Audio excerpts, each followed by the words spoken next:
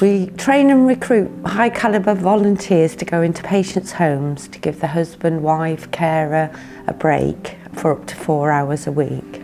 It means the carer can have time out, go for a sleep, go out to appointments, just go shopping, and then knowing that the loved one is left safe. Depending on the day, if the patient's poorly, they just want to perhaps sit quietly and the visitor will just keep quiet and keep the company.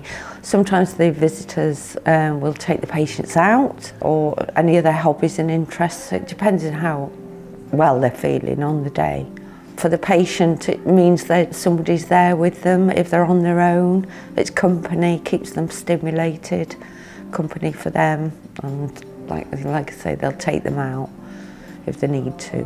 Carers will also come to LOROS for counselling appointments or comp therapy appointments because they don't want to leave their loved ones on their own either, and it just gives them a chance to do that. One of our patients' wives used to go line dancing.